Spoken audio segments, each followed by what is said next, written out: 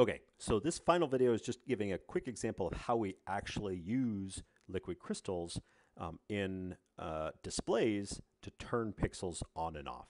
And the key here to understanding it is realizing that if I have a twisted nematic crystal, we also call these cholesteric liquid crystals, then when light passes through that twisted nematic crystal, the direction of polarization of light rotates.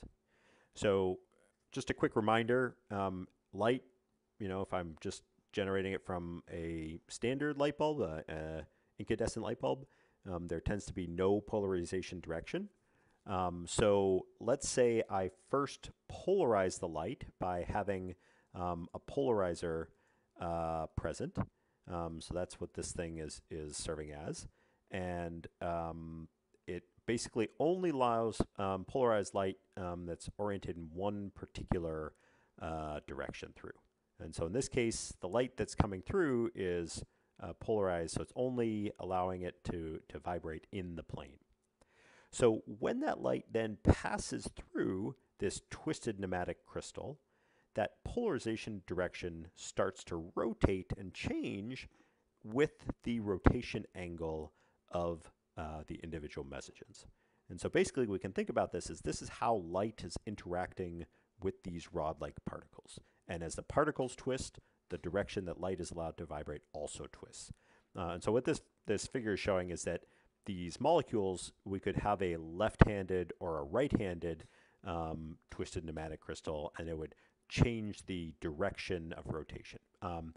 But the important thing here is that how much they rotate is dependent on the amount of material they pass through, so the distance that they're passing through, as well as this degree of rotation of the material itself. And so if we have exactly the right amount of material, we can go from something that's polarized horizontally to something that is polarized vertically after it has passed through that material. And understanding this is really key to understanding how liquid crystal displays work. So let's think about something, and let's think about something where we have a polarizer at the top. And so light that's coming, let's say this light starts off at the top and it's coming downwards. When it goes through that polarizer, it's polarized in one direction, and so that's basically the direction of the plane, this orange broad plane-like arrow. And if the liquid crystal is in a state that is in a twisted nematic crystal, again, we can cause that polarization direction to rotate. And in this case, we've caused it to rotate a full 90 degrees.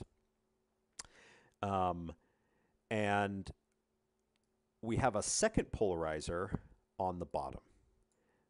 And so in this case, the second polarizer is rotated 90 degrees with respect to the original polarizer up at the top. So if this liquid crystal is in the twisted nematic state, then the light that comes down, it's polarized in one direction. The twisted nematic crystal rotates that direction of polarization. So the polarization direction rotates a full 90 degrees as it's passing through the material, and that allows it to pass through this second polarizer. And so in this case, the light is passing through this combined stack of materials. Now, what they're indicating here is that some of these liquid crystals can be stimulated by different things, not just temperature, but also potentially something like electric field. And in this case, if we turn on a voltage, we create an electric field across this layer, and the material responds by changing from that twisted nematic structure to a plain old nematic structure. So again, we have these rod-like materials, but now they're all pointing in one direction. And so they no longer change the direction of polarization of light as it passes through that.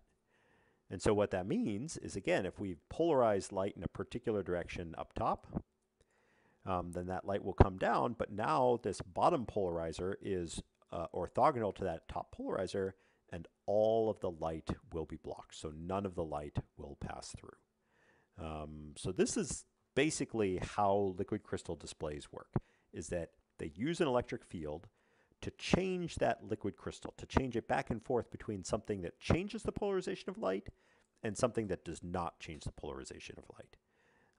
And they use a combination of polarizers, twisted pneumatic crystals where we know the distance that it takes to rotate 90 degrees. And so we have the appropriate thickness of material so that we rotate exactly 90 degrees.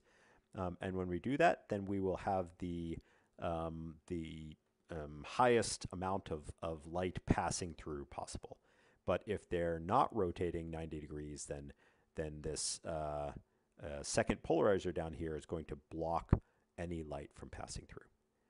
And so if we think about it technologically, you know, there are a couple different ways we can orient these things. They look a little bit different if it's something that's backlit versus something like, you know, the old calculator or your old digital watch, where basically it's using ambient light to either reflect or cancel out something.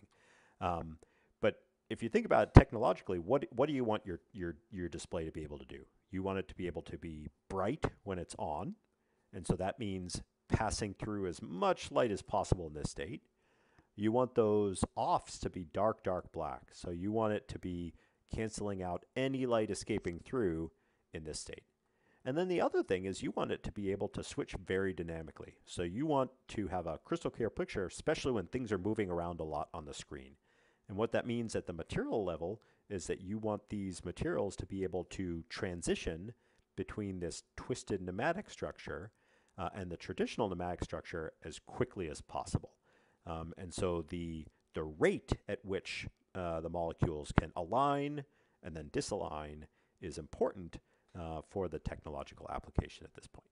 So that's basics of how a liquid crystal display works. And again, it depends on the properties of the material. It requires these liquid crystals, and it relies on the way that they interact with light to turn each pixel on and off.